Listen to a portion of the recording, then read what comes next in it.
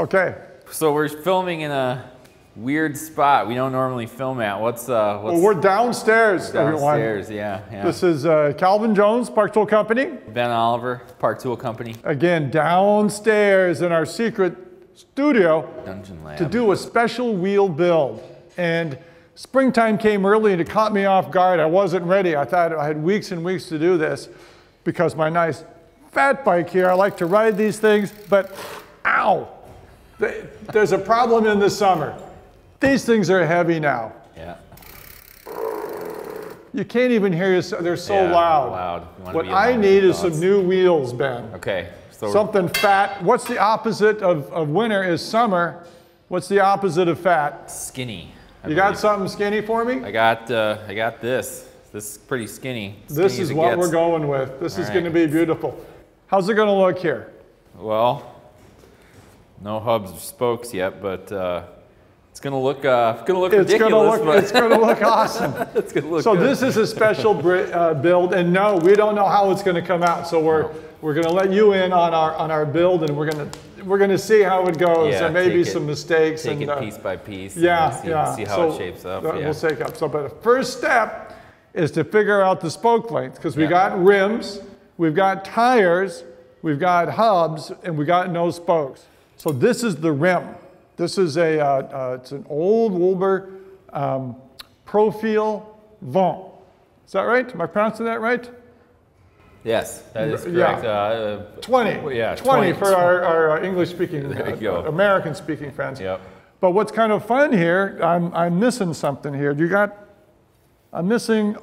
holes there, Ben? I got one. One. That's for the valve. Yeah. Not a single spoke hole. So what happens?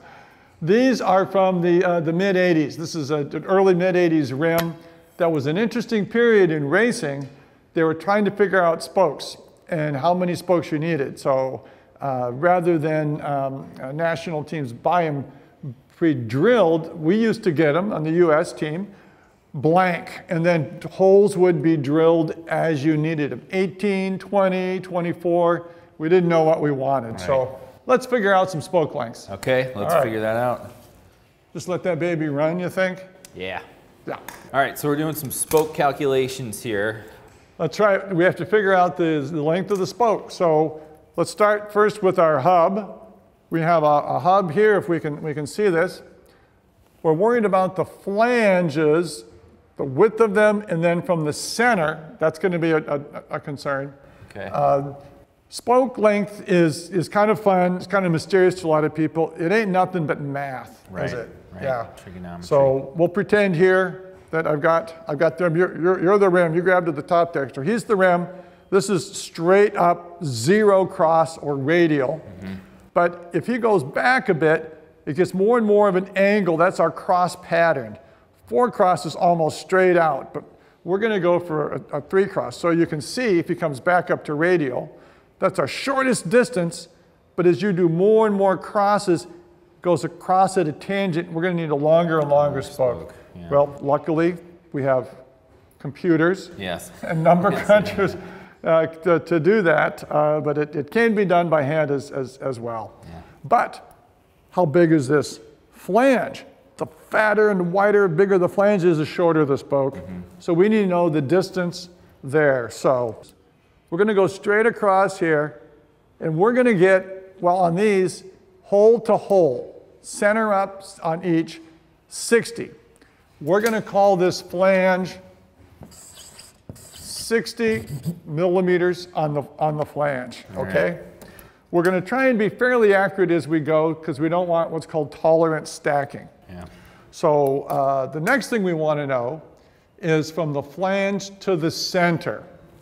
Flange to the center. Center of the overlock nut, right? So the that's correct. In between here. That's correct. Okay. Again, we've talked about in other technical videos here. We don't care about the center of these 2 flanges. Yep. It's the center of where it sits in the bike. We want the rim to be in the middle of the bike. Mm-hmm. So we have pre-installed a zip tie here to see one side and the other. How would you do it in real life? This is a 197. You divide it by 2, you know the exact middle of the hub. We can measure from this end to this flange and deduct it from that number, then we can get our numbers. Luckily for us, we cheated. we cheated. We've got some numbers. So on our rear hub, the left side, we're saying 56.5 here. So our left lock nut face into the center. Well, the flange to the center. Oh, your flange center. Flange to the center, 56.5. Yeah. And then on the t'other side, as we like to say, 46. So 46 here, 56.5 there. That's going to be the rear. The front, the same concept. Grab us that front there. It's the same concept. You can see the zip tie here. It's between the frame, but because we have a rotor, this is shoved in. This is not the same. So we would have to count for the same. We'd have to measure that flange. So these are going to get these numbers are going to get entered in our spoke calculator. Yeah. Several different websites have them. That's the easy part. This is good. Now the tricky part is going to be the rim. Right. Let's have a look at that rim next. Okay. So on a rim, what's kind of fun is to measure it yourself. That's just always good to do that. Mm-hmm. Modern rims, you typically can find what the manufacturer calls the effective rim diameter, right? This thing is, boy, early 80s, maybe not so current. Right, hard to find on the hard to find. And even if you have it, it's still good to know where this comes from and to get your own numbers. Although this is going to be a bit weird measuring as you'll see. So effective rim diameter, it's not the diameter of the rim. It's not even the diameter of the tire. Okay, for your clincher people, 622 millimeters. That's not the effective rim diameter. What we're looking for is the theoretical end of that spoke. Where would you want it to be? Not up. Yeah, not quite that high. Not quite that high. Let's get closer here.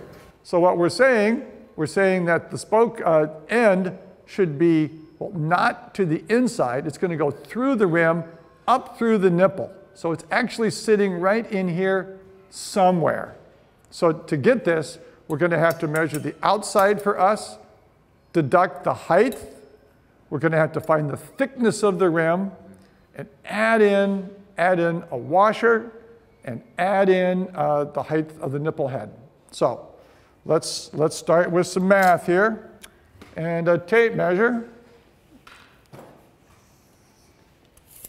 The RR12 in metric and inches. Let's go metric today. Okay. Although it's good to be bilingual. True. It'll get you much further in the world, yeah. So we're doing the outside diameter here. Outside. And that we came up with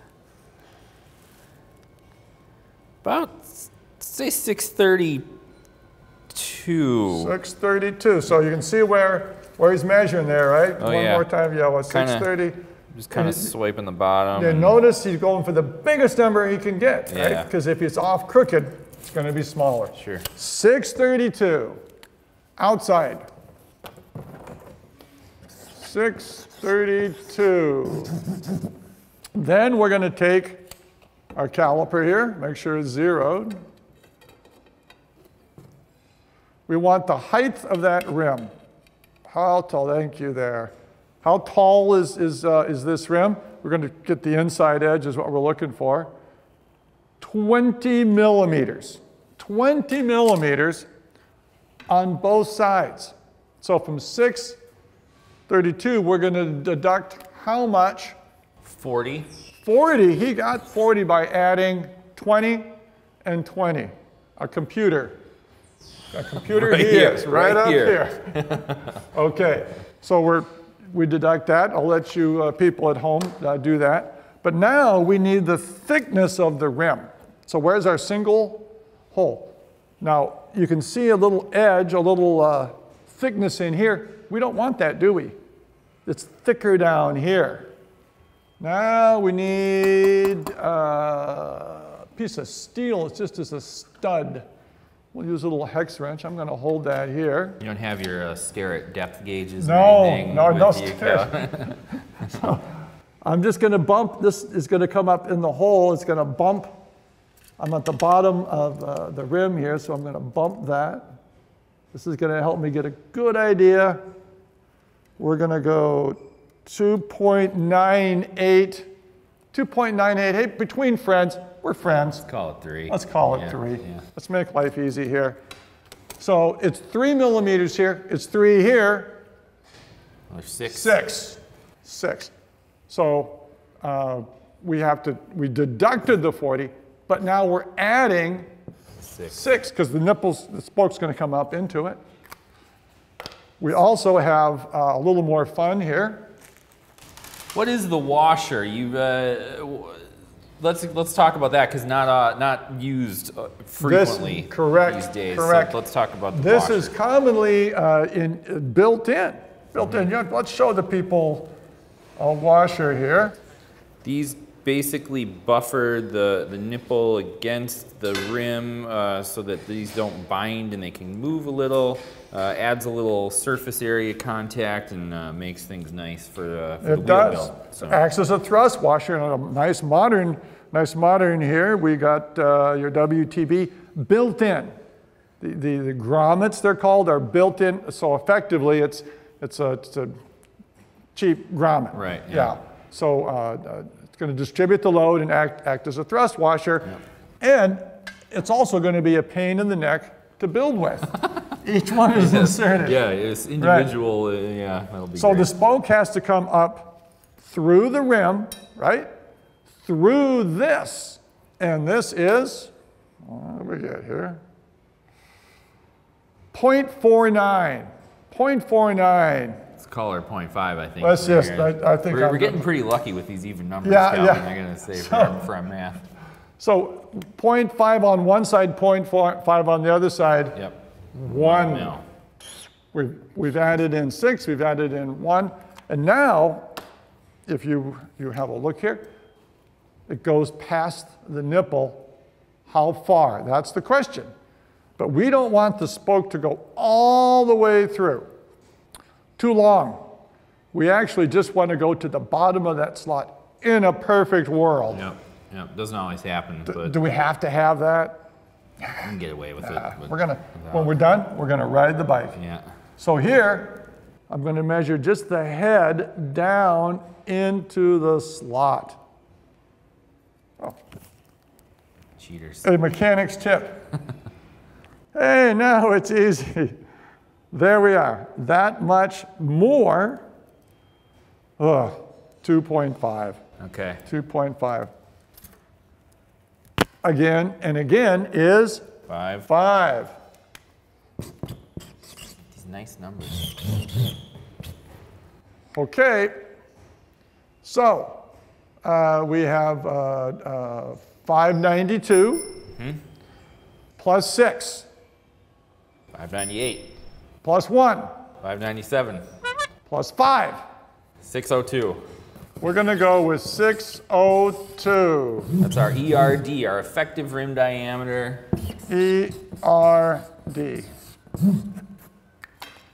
Let's go see what the World Wide Web has to show us. Probably a lot. Okay. Okay, this is a good lesson in life, of course. Going back through the math, we see we have a bath error. Ben? We did. We subtracted instead of adding, I think. 598 plus 1, 597. We should have had 604 if you go back through our numbers there. So actually entering good data is important, turns out. Turns out, okay.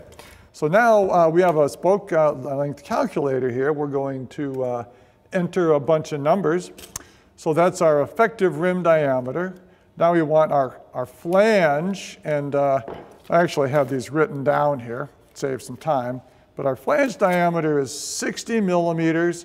We want this flange to center measurement. We're going to get two different sides of two different spoke lengths here. So the short side The short side is a 46 millimeter, that's the drive side.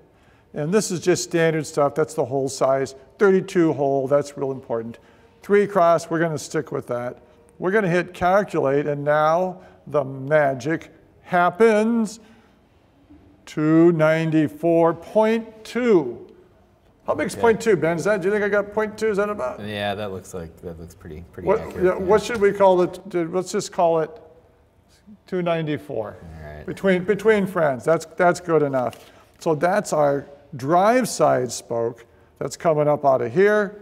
Now we need our non-drive. We're at 56.5 millimeter. Everything stays the same, but our flange here, 56.5 and 296. On the button. On the button. Yeah. And that's just luck. So we want to try and keep it accurate. We don't want any stacking tolerances, so we're going to have differential spoking. 296 coming up from here, and 294 from here, and we'll call it good. Okay. So before we go, we got to talk about the difficult part, about the exciting part that's coming up next week, 2 weeks, who knows? Yeah. Have a look at this rim. These hubs are really wide, and they make the rims really wide. And notice the spacing here is really wide. Mm-hmm. This doesn't go at much of an angle. As a matter of fact, when they do the spoke length here, you have to account for this distance in here. Yeah. But is that going to be like this skinny? Yeah, I would say that's almost double the width of this rim, Calvin. So we're probably going to have to somehow account for that trajectory. Trajectory is the right term. Normally in a race hub, this spoke, any spoke, is going to be coming at a slight angle there, but this baby is going to be over like this, really braced. Well, not so bad on the spoke, but how does that spoke leave the rim? At a funny angle. Yeah. If we drill this baby straight down, straight down, straight down, I have a lot of this is going to bend right at the end. Yeah. What do we have at the end of a spoke? Threads. Bent threads equal? No threading. No bending. Broken spokes. It's going to be broken. Yeah. So we're going to have to drill off at an angle. That's going to be the fun part. Yeah, so that's our challenge. That's right. For this. Yeah, should be fun. Stay tuned. Yeah, okay. Yeah. Ben, what do we have to put in this rim? Holes. Holes. Yeah. And what's There we go. Oh. That popped right through. I've got a machinist square and my machinist's eye. What the furniture shim does is actually kicks this back